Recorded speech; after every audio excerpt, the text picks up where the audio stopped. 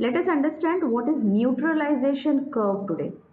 Neutralization curve, this term we use in case of acid-base titrations, and thus it is also called as acid-base titration curve also. It is a plot, means it's a graph. So when I say graph, it will have x-axis and y-axis. Now what is there on the y-axis? The y-axis has pH of the solution and x-axis has the volume of the titrant added. Titrant means the solution which is there in the burette. Okay, and I have a sample in the flask. If my sample is acidic in nature, in burette I'll take a base. If my sample is basic in nature, in burette I'll take some acid. Okay, this is how by neutralization we understand the burette reading, and from that burette reading we further perform the calculations with the help of factor, and we determine the concentration of sample which was present in this flask. This neutralization curve can be plotted or can be determined experimentally by understanding the pH at various stages during the titration by potentiometric method, means with the help of pH meters or potentiometers. This curve helps in selection of suitable pH indicator for the titration. The term equivalence point now we are quite aware of. It is a point in the titration where stoichiometric amount of reactant has been added.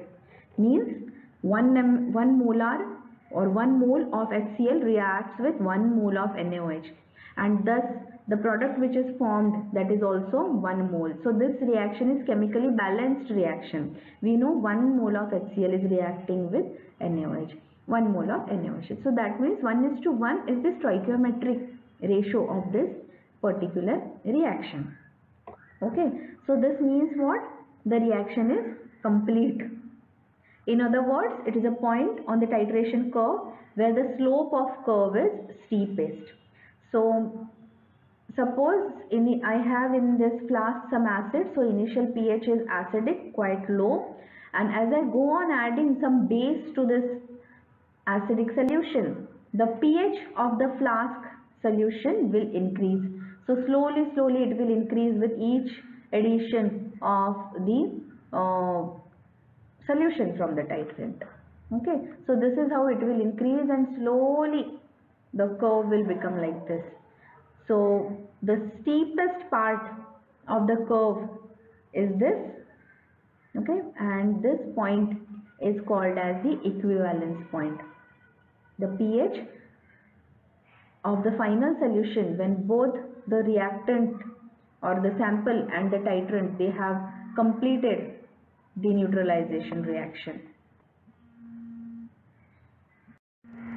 The pH value at end point depends upon relative strength of acid and bases which are being titrated.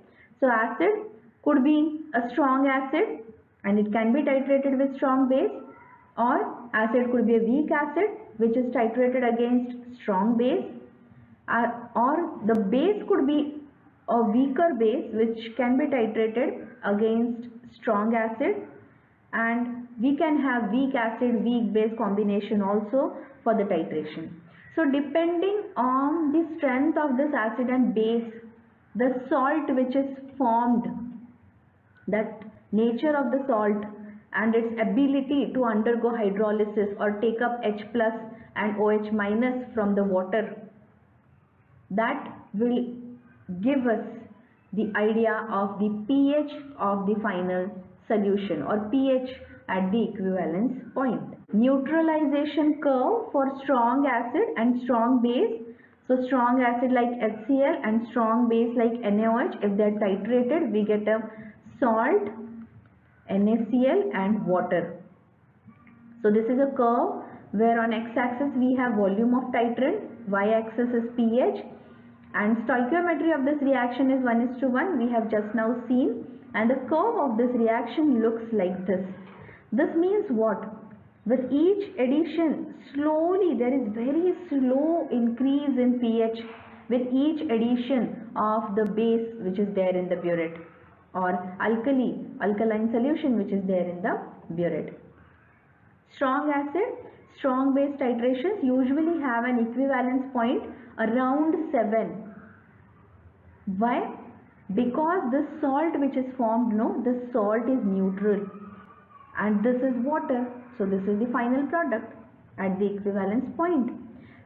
Na has also come up from the strong base, Cl has come up from strong acid. They both have completely dissociated because they are stronger in nature, and thus these both do not have tendency to react further with any of these from the water, right? So water equilibrium is not at all disturbed.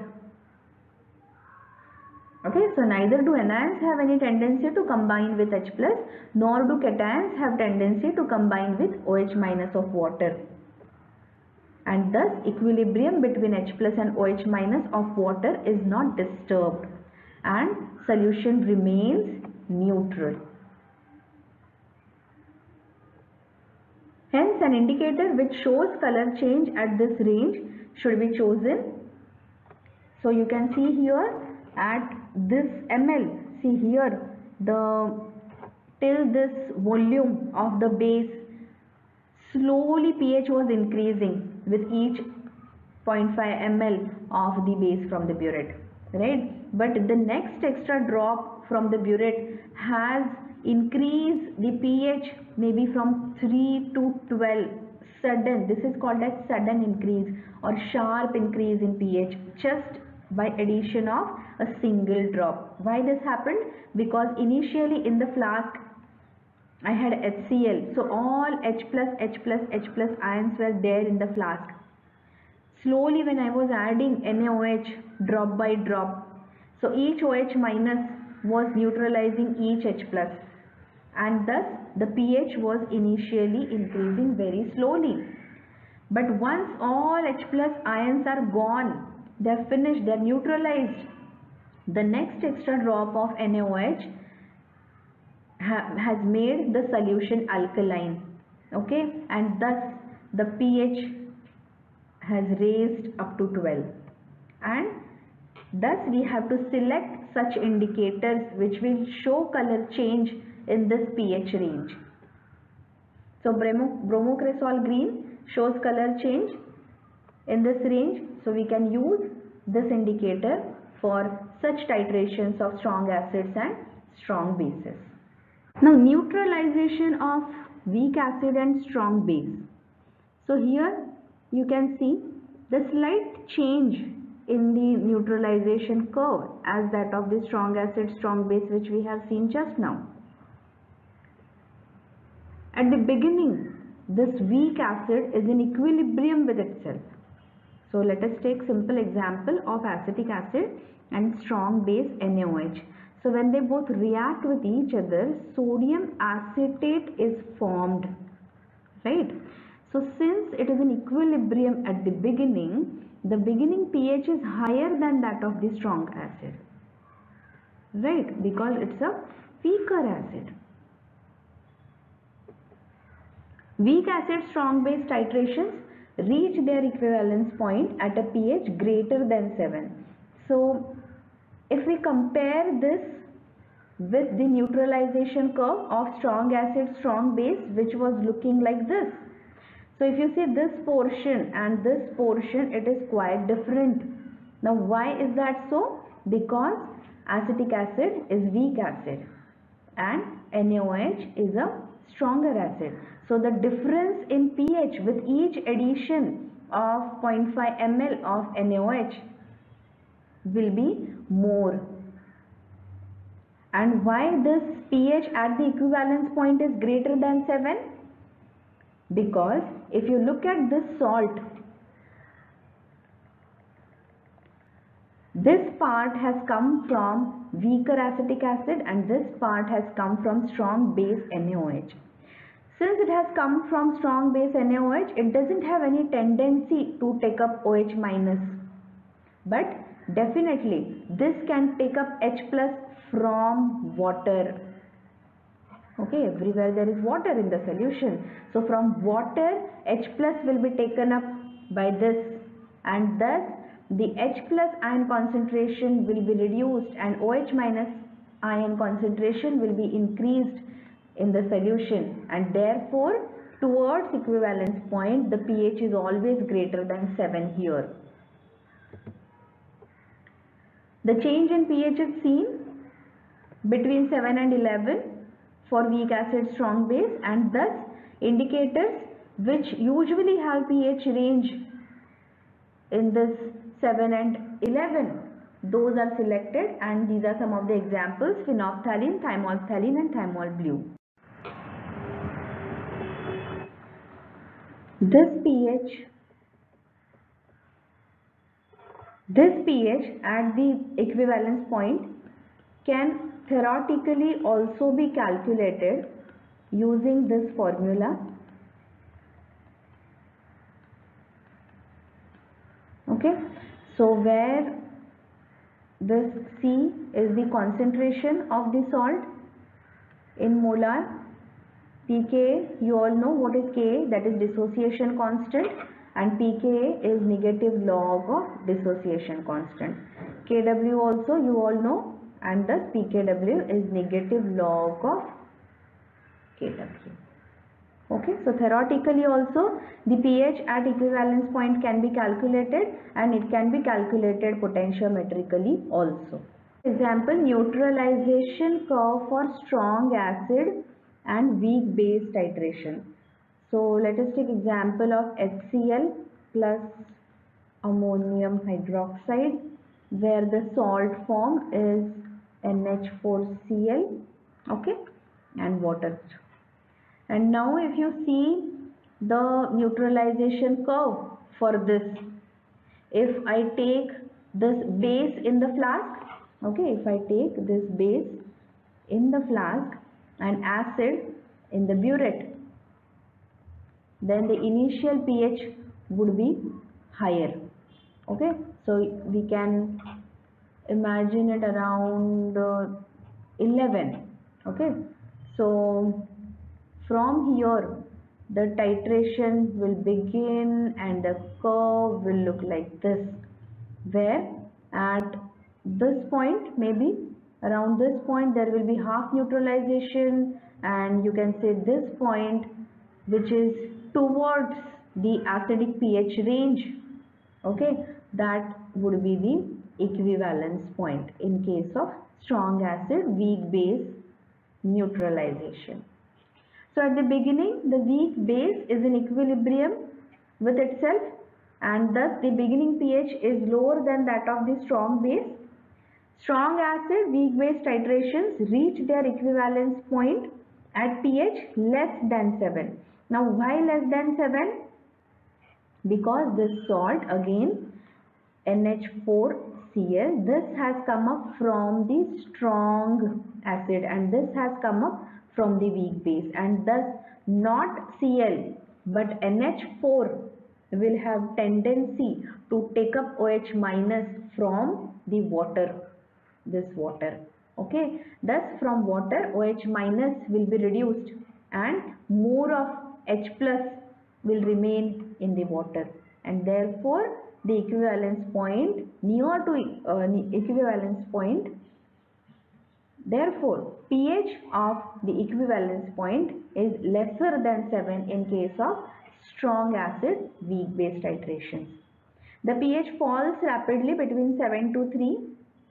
If I do this in the reverse way, that if suppose if I take acid, that is the strong acid in the flask and weak base in the burette, if I do it in that way, then the neutralization curve will be like this, where we can say that this is the equivalence point, this is maybe 7. Okay, so equivalence point is lesser than 7 in that case. Okay, methyl red, methyl orange, bromophenol blue can be used for these purposes, and yes, theoretically also we can calculate this pH using this formula pKb plus half Pc. Okay, meaning of all the terms is exactly same as I have explained on the earlier slide. Okay, concentration of salt, this is the dissociation constant of base, and then we have this Kw. Example is neutralization curve for weak acid, weak base. Weak acid, weak base titrations are really very difficult because each solution is in equilibrium, even the weak acid and weak base both. So example we can take up here is CH3COOH plus NH4OH, right? So these both will have tendency to combine with the H plus and OH minus of the water which is formed here.